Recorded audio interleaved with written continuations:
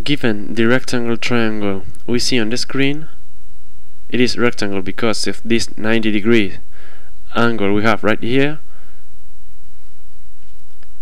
We are asked to calculate the trigonometric functions of alpha, and that means that we have to calculate the sinus of alpha, the cosinus of alpha, the tangent of alpha, the cosecant of alpha, the secant of alpha, and the cotangent of alpha.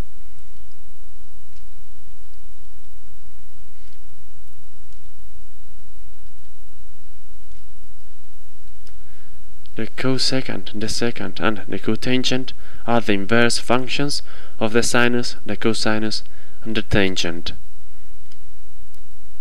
As we have a rectangle triangle, first we are going to calculate the missing side of the triangle, the hypotenuse, and as it is a rectangle triangle, we can apply Pythagoras' theorem. It is that it says something like both of the addition of the legs squared is equal to the hypotenuse square. So this is 2 squared, that is 4, plus 1 squared, 1, is equal to the hypotenuse square. 4 plus 1 is 5, that is equal to h squared, where h would be plus minus the square root of 5. But we will only take the positive sign because it is a side, of course. It has to have a positive measure. And now let's calculate the sinus. The sinus of alpha is equal to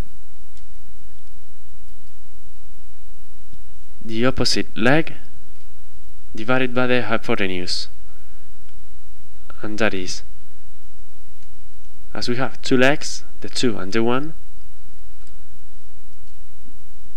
the opposite leg is the leg that doesn't touch alpha, and that would be in our case 1. So on the sinus we have 1, the opposite leg, divided by the hypotenuse, the square root of 5.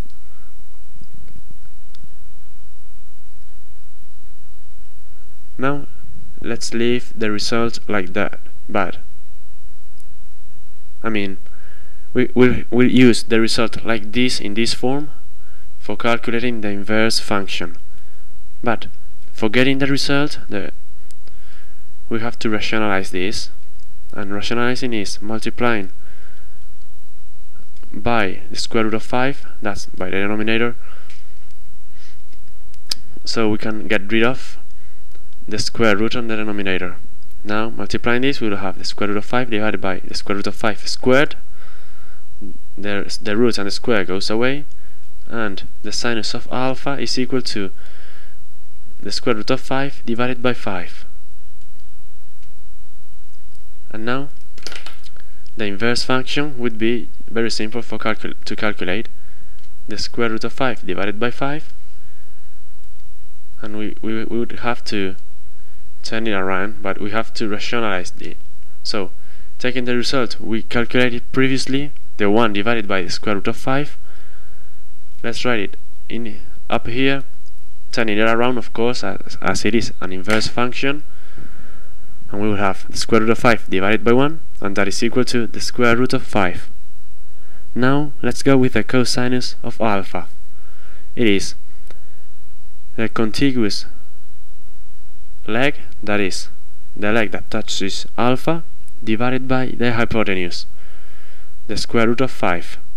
Now rationalizing this, we would have 2 divided by the square root of 5 times the square root of 5 divided by the square root of 5, and the result would be 2 times the square root of 5 divided by the square root of 5 squared.